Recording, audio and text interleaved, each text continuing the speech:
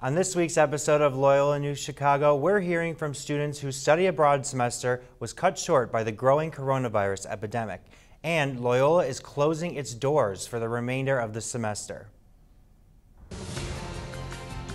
From the Convergence Studio in the School of Communication, this is Loyola News Chicago. Welcome back to Loyola News Chicago. I'm Michael Faso, and here's the news. Loyola has joined the list of universities that are taking action on the growing coronavirus epidemic. In an email from the Office of the President, Loyola has canceled all face-to-face classes.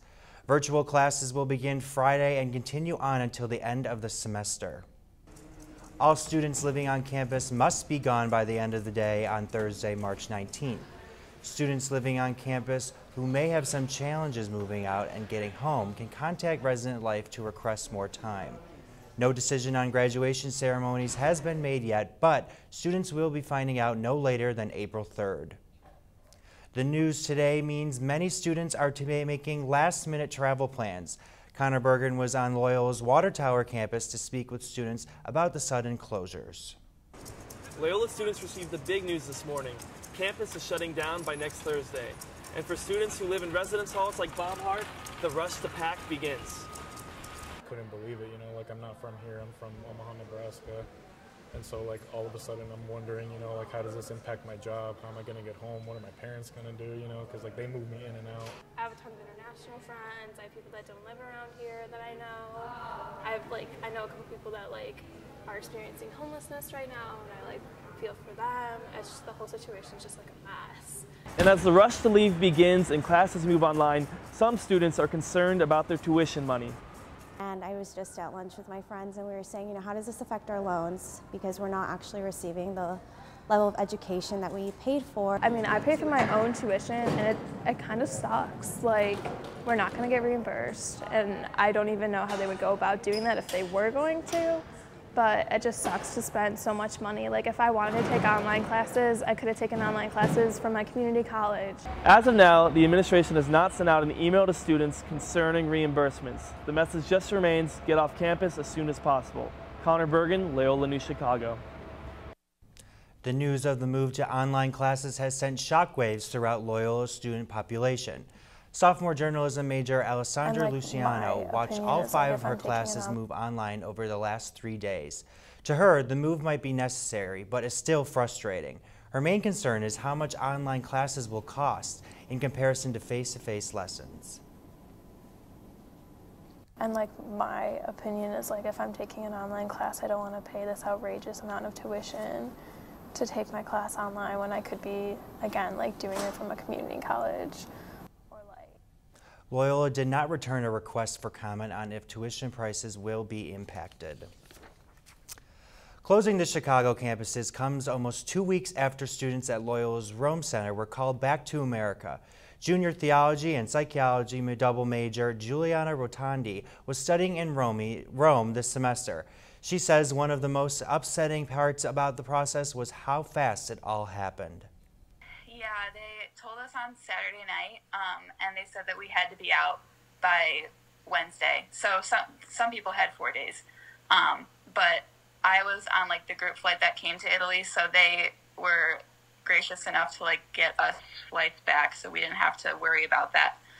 So I flew back with a group of 10 of us on Tuesday, and then a lot more people came back on Wednesday.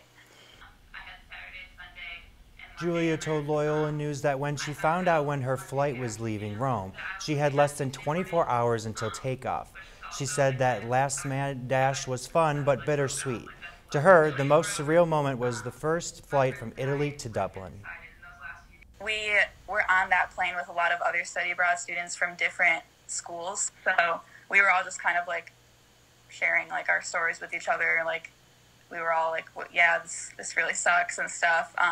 And I think for me personally, that was a harder flight, taking off from Italy. That I think is when it all hit me that we had to leave. I was I cannot believe this is happening. Students were brought back just days before Italy closed the nation's borders.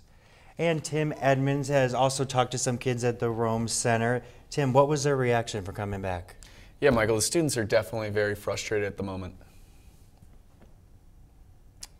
The students are in day 8 of their 14-day quarantine after their return to the United States. I talked to a pair of them who told me they're struggling with being trapped indoors all day, and boredom has really begun to set in for them. So not allowed to leave our property. So right now the most exciting thing I've been doing is digging and laying a sidewalk. So that's really been my life. Via Zoom this afternoon. Upon their arrival back in the United States, they were instructed to stay indoors and away from others. To evaluate their symptoms, it takes several days for these to develop. Self-quarantine, so they say it's your civic duty, so I mean it's okay to go to a drive-through and very minimal you shouldn't really leave, but. And Michael, no students who've returned from the Rome campus have tested positive for the coronavirus at the moment. It's crazy. We were just there 2 years ago, and now all this is happening. I mean, I feel really bad for all those kids that are going through this. Yeah, I mean, it was just something that was so great, and something I think about with college that was, one of the best experiences, and to see them go through that, it's terrible. Yeah, it's really sad, and I hope that someday they can go back and get to enjoy the last couple months that they didn't get to. All right, well, thank you for that report, Tim. All right. The coronavirus is sending many into a panic as more cases are being reported. Yesterday, the World Health Organization ruled it as a pandemic with more than 121,000 people affected. Here in the U.S., President Trump is placing a travel ban on visitors from most European countries with some exceptions, including the UK. 2 NBA players have tested positive for coronavirus, and all remaining games will be suspended indefinitely. And the NCAA has canceled its March Madness tournament. Also, Chicagoans won't be able to enjoy the usual St. Patrick's Day festivities. The annual parade and the dyeing of the Chicago River has been postponed indefinitely. Before the coronavirus, some people were already dealing with another element, seasonal affective disorder, or SAD. In places like Chicago, where there are a lot of cloudy days in the winter, we're particularly vulnerable. Erica Oler shows us it can impact our mental health. Stephanie Nash is one of nearly 10 million Americans affected by seasonal affective disorder, or SAD. It's a type of depression that sets in every fall and winter. I'm a lot more low energy earlier in the day. I get a lot more tired around 6, 7 p.m. and I'm ready for bed. It's harder for me to function, and if I do try and push and stay awake and stay productive, it's a lot harder to focus. Some symptoms include reduced energy, social withdrawal, and fatigue. According to the Mayo Clinic, the disorder can also cause a decrease in performance at work and school. Nash admits it impacts her academics. I noticed that my fall semesters, when you start out in the summer and you head into winter, a lot of times I really struggle with my final exams and my midterms. One of the many treatments to SAD is white light therapy, which involves sitting in front of a light box for 30 minutes a day. Northwestern University recently started offering free white light therapy to students. Students can lie in beanbag chairs and soak up the light anytime. Aside from white light therapy, there are other treatment options available. There are also medications that are used to treat depression, and then there's also just cognitive behavioral therapy, so talk therapy, to treat the symptoms. Huang says that winter blues are normal, but if you're feeling tired, hopeless, or depressed for more than 2 weeks, it may be time to talk to your doctor. Erica Oler, Loyola News, Chicago. An estimated 10 million Americans suffer from seasonal affective disorder. With the time change and more lighter in the day, most people's symptoms should start to subside. Coming up on Loyola News, how election talk is being incorporated into Loyola classes, and one thing that's not being affected by the coronavirus. We'll be right back.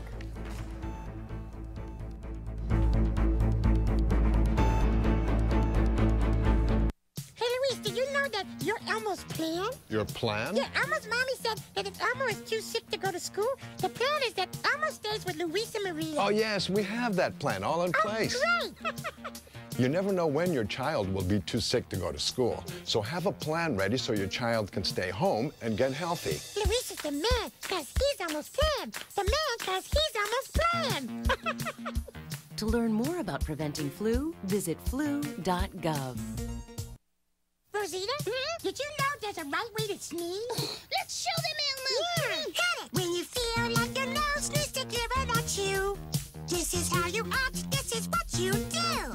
Lift your arm up high, bend it toward your face. Sneeze right there in the bendy place. Achoo! Achoo! You can do it with ease. Achoo! Achoo! That's the right way to sneeze. Thank you. To learn more about preventing flu, visit flu.gov. Although the coronavirus is changing a lot of things, the Illinois primaries are hoping to stay the same.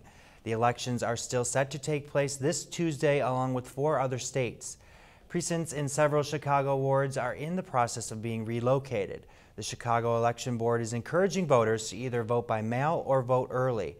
Mayor Lori Lightfoot is hoping to extend the early voting deadline to Monday. The Democratic presidential race is heating up as the candidates have narrowed down to 2 choices with very different campaigns. Many states voted last week on Super Tuesday, leading a majority of the Democratic candidates to drop out. The race is now between former Vice President Joe Biden and Senator Bernie Sanders. After this week's primary results, Biden has gained a major lead and projected to be the Democratic candidate. Twitter users followed after these reports with the hashtag #ByeByeBernie, as they speculate he will soon drop out of the race. Other conversations are being held in the classroom. Loyola professor Eric Hansen is working to compare the 2020 presidential race to previous ones to show how students' political patterns repeat themselves. A lot of my conversations in class this semester have been about the history, just going back to the 1800s, of how parties actually selected their nominees. And in class tomorrow, for instance, we're going to be spending a lot of time talking about the 1968 Democratic Convention. Many are still waiting to hear what Bernie Sanders' campaign will do after this Tuesday's crushing losses. He has said that he will participate in the debate against Joe Biden on Sunday, but his plans after that are unclear.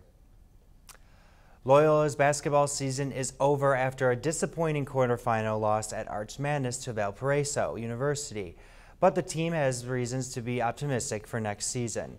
Returning their starting lineup and almost their entire team from this past season, the Ramblers are primed for another league title run next year. Additionally, they return injured guard Cooper Cafes and welcomed Oakland University transfer Braden Norris to their backcourt after the pair redshirted this season. Loyola has also welcomed a pair of 3-star recruits as guard Baylor Hebb and Jacob Hudson joined the program after decorated high school careers. The only loss for the Ramblers comes from the departure of senior guard Bruno Skogna, who played sparingly this season. Even though basketball season came to a disappointing end, Loyola's athletic director came out victorious. Steve Watson will receive the Under Armour Athletic Director of the Year award by the National Association of Collegiate Directors of Athletics. Watson has been Loyola's athletic director since 2014. Since he took the position, the men's volleyball team secured an NCAA championship, and the men's basketball team made their Cinderella run in the 2018 March Madness tournament. Watson will be joined by 27 other recipients when he receives his award in Las Vegas on June 9th. And finally, good news for beer fans. Despite several conflicting news reports on if global Corona beer sales were down due to the virus, a favorite local bar hasn't seen any impact. The Oasis Tavern is a popular destination for Road to Rogers Park residents and Loyola students. Bartender Georgina Murphy says the coronavirus is all that anyone in the bar has been talking about. Still, she says worries over the infection hasn't affected the number of people stopping into the Oasis. And when it comes to the sales of Corona beer? No, if anything, maybe a little bit of a spike because people may be thinking how brave they look if they're drinking Corona. Well, thanks for tuning in to the very last broadcast of Loyola News Chicago. A little bit of a spike because people We want to thank everybody for tuning in this semester. We hope everyone stays safe and they have a good remainder of what seems to be the semester and have an early summer maybe.